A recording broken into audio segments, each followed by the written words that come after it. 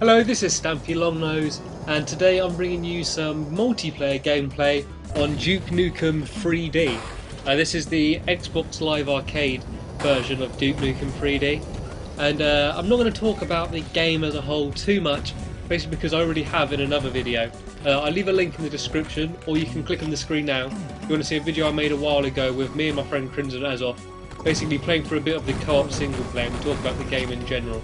But something we don't talk about that much is the multiplayer, which is something which is actually kind of noteworthy.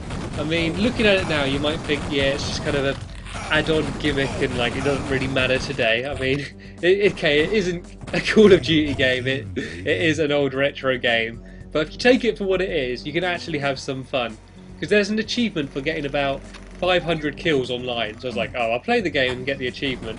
And I've gone on to get about 2,000 kills online after that, so it was good enough to carry on playing anyway, even without the incentive of achievements. The gameplay is kind of crazy. It kind of does feel like a PC game, simply because of how fast it is. You see, you absolutely zoom around the map, and it's quite similar to games like Quake games, and maybe Unreal Tournament games as well. There's a lot of it's to do with what they call, in professional gaming, your stack, which is basically your amount of health and your armour and the weapons you have. A lot of the game is about moving around the map really quickly, trying to build up all your health, get all your ammo up, get lots of armour, so when you do get to a fight, you have a much better chance of winning. I mean, it does come down to aim as well, but it's much more about the way you move around the map and where you go, rather than simply like you turn around a corner, who shoot first is going to win, because you have a lot of health. If you're using a pistol or something, it takes a long time to kill someone, so you really want to be getting a gun like a rocket launcher and that.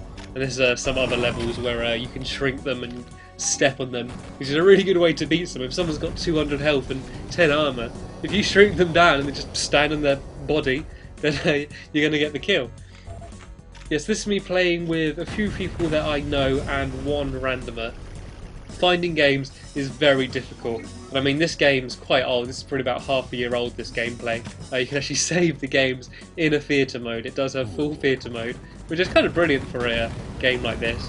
And because if you're playing it on campaign, if you die, you can just, you don't respawn, you can just rewind time to like back to a point where you want to carry on for. Because a lot of the times in games like this, you're having a level, you have only 10 health and you kind of just get stuck in an area. And if you get a checkpoint there, every time you die, you come back and you're in a really rubbish situation. So you can kind of rewind it to the bit where you muck up. And by the way, I killed that guy by shooting a fire hydrant, which was of course completely on purpose. Yeah, but that's not in a co-op though. In a co-op, when you're playing it, you do simply just respawn. If you are thinking about getting this game for the multiplayer, do bear in mind that it can be difficult to play a game. I haven't played it recently, so I can't tell you what it is like. So if you are thinking of getting it, I do recommend getting like some friends to download it as well. That's basically what I did. I mean, I played this game ages ago because it was actually out on the Mac. It was one of the first games that I played on the Mac. And then like I downloaded it as soon as it came out on Xbox Live, tried playing online, and I was sort of getting a lot of 1v1 games, which can end up quite slow, a lot of just looking for the other players. So I forced all my friends to download it as well, so I could have people to play with. And since then we carry on and play it regularly, quite regularly at first, not so much now. But yeah, if you want some tips playing it on multiplayer, not sure if you would, as I said earlier, I recommend learning the maps. You can do it because the same maps are from single player and multiplayer. So if you want to learn the maps, just kill like all of the enemies on single player. Instead of going to the exit, look for all the secrets, look for all the places to go. And I mean, there's guides on the internet as well if you want to find all the secrets, because a lot of the secret areas is where you're going to get all the stuff. Because all the gun placement and everything, that is simply how it's taken from the campaign. There's no specifically designed multiplayer maps. Actually, I think there is one. I think there is one level. I don't know if it was added in just for this this game, but there is one which is designed for multiplayer. That's probably one of the worst levels to play anyway. It's one that not very many people do. But yeah, the shotgun is what you'll see most really good players using. There's a kind of a tactic that they do where they sort of jump and crouch and sort of to get their aim on. But the way the aiming works in this game, although you can look up and down, with a gun like the shotgun, it doesn't take into consideration the different planes. so there could be someone high up in the air jetpacking around. As long as you hit them horizontally right, it doesn't matter if they're above you, you will still hit them. I mean, that's not the same with all of the guns. I think that's the same for the Ripper as well. Of course, the rocket launcher, you still do have to aim up and down. And so you see a lot in this game, I try jetpacking around and shooting down with the rocket launcher, which actually doesn't work as well as you might think. One, because of how quickly they move, and if they're moving unpredictably, it can be quite hard to hit them. Rocket launchers kind of better in more of an enclosed space. Enclosed space, we can sort of bounce it off the walls. And also, when you look down, the kind of the skew looks all weird. It's a bit of a strange perspective because it's not properly 3D, this game. I mean, although it's got 3D in the name, although most of the levels are 3D, it's all 2D planes, all sort of manipulated to make it look like proper 3D. And I mean, don't get me wrong, I mean, this game looked amazing when it came out, but I don't know how well it's held up. So yeah, I mean, give it a go. Of course, it's on Xbox Live Arcade, you can download the trial. I don't actually know if it is on the PSN store. I should probably look that up. I'll write on the bottom of the screen coming up now, it will be saying whether it is on PSN store or whatever. I'll look it up after this video. And also Duke Nukem Forever is coming out in a few days, if it's not out already. I'm making this video, which is why I decided to bring this. So we'll go a bit old school looking at the history of Duke Nukem. I'm not particularly looking forward to it. I mean, I'm definitely not going to buy it on release. I don't think it will be that amazing. I mean, I don't know. I mean, look at reviews. I mean, I'm doing this commentary before the game comes out. I mean, there's a good chance it's already out by the time you're watching this, but I don't know. I think I would have fun playing through it, but it's not. I mean, when you look at the games that are set to come out, like you look at a game like Battlefield 3 or something, then look at some Duke Nukem gameplay. It's kind of hard to justify buying it, to be honest. So I'm kind of worried about how they've done it. One, because of how long they've spent making it. Like, it's going to be kind of behind the times a bit, because I mean, there's 3D Realms, who made this Duke Nukem, the creator of the Duke Nukem franchise. They were making it for a long time, and then like I think a few other different companies sort of took it over and started working it, and now it's was it Gearbox Software, I think, the people who did Borderlands.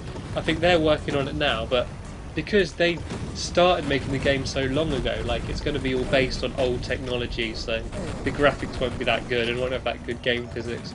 And also now another company taking over. I don't know if they're going to be trying to be like too nostalgic to like the point where it holds them back. Because I often find when you get these really big franchises, and then they'll have about a trilogy come out, or they'll have 3 games that will come out in quick succession, and there'll be each one will take it that bit further, and then there's like a gap, like a 10-year gap or something, and then they bring back the franchise. It's really hard to be innovative, because all of the fans of the old games are going to be like, oh no, like you can't change it, you can't do it like this is how it used to be, like that's why we like it. But then it's kind of difficult for them to add too much new or to change it that much, because they're going to annoy the old fans, which kind of holds the games back, I think, a bit. I think when they make the sequel straight after, they're just looking to make it better. They're not worried about keeping it the same as the first one as much, because it's kind of going to happen anyway. So I'm a bit worried that they're going to be aiming for the old school gameplay too much, to the point where it could have been more fun if they kind of brought it up to speed a bit. Although, from what I've seen so far of the game, it kind of seems like they haven't done that. They have been borrowing some ideas from newer games, maybe like to a bad extent, like the fact that you can only carry 2 guns in Duke Nukem Forever, which is something that, like, I think why limit? I mean, you're having all these guns, like guns where you can freeze people, the shrink ray guns come back. Like, I think let you have them all, let you have fun. I mean, the whole thing about the game is just having fun. There's no in-depth storyline, no character development or anything going on. It's having crazy fun. Why limit it to just having 2 guns? There's no need for it, so that's not a good thing in my opinion. Also, it's got regenerative health, which I've heard some people complaining about, going, they're just trying to be Duke Nukem Call of Duty or whatever, but I think that's fine.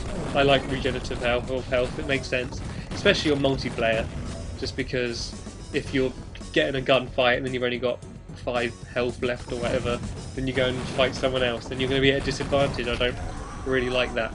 Although it's not called health in Duke Nukem Forever, it's called ego, but it is just health. It's just, it says ego instead of it, which is kind of fitting with Duke Nukem. But it is kind of different to health, I suppose, because if you do a Duke-like activity, which is like kicking the head off someone, doing something badass basically, then it fills up a little bit more, like quicker, so you don't have to wait for it to just fill up like a normal health bar. Anyway, I'm going to do something kind of controversial for a gameplay commentary, and I'm going to shut up, and I'm going to let you just watch the end of this game without me speaking, just so you can hear what the game sounds like, and yeah, that's basically it. Cheers for watching, and I'll see you later.